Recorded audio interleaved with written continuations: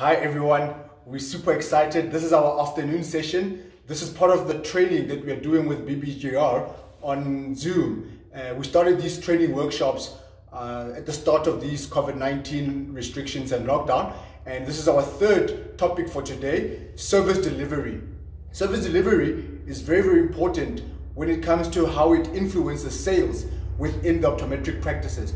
The first topic that we did with optometric practices was consumer analytics, followed by topic number 2, which was innovative communication skills. So I'm excited today because the thing about service delivery is that when service delivery operates at a maximum, sales will continue to increase. So a lot of people were not able to join us in the morning, and so we're repeating the topic again this afternoon. Super excited because what happens is after the presentation, all the people that managed to join us then have to go online, complete the Q&A, and participants that get over 70%, they get a certificate of completion that they were part of this training. We're running a series of about 9 webinars through the training workshops, and it's exciting because practices are giving us feedback in terms of the value these practical workshops that we are running via Zoom are adding to their practices. And so if you have not joined, please make sure that you're joining on the next one.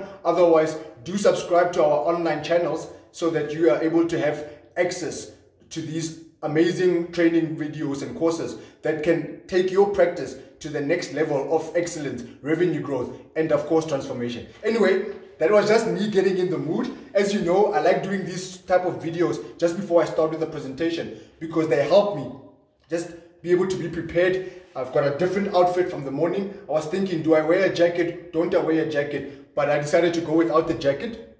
And it's an interesting time that we're all living in. And I hope that you are all continuously finding ways that you can constantly adjust the way you have been doing things. Learn old ways of doing things, or unlearn old ways of doing things and learn new ways of doing things.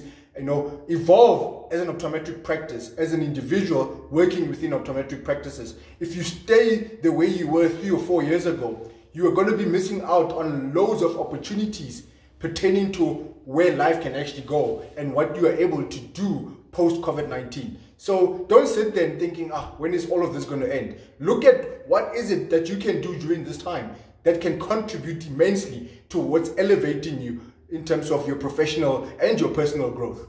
So anyway, that's just me getting into this theme of things. I'm ready now, I'm excited. The presentation is about to start. Wish me luck.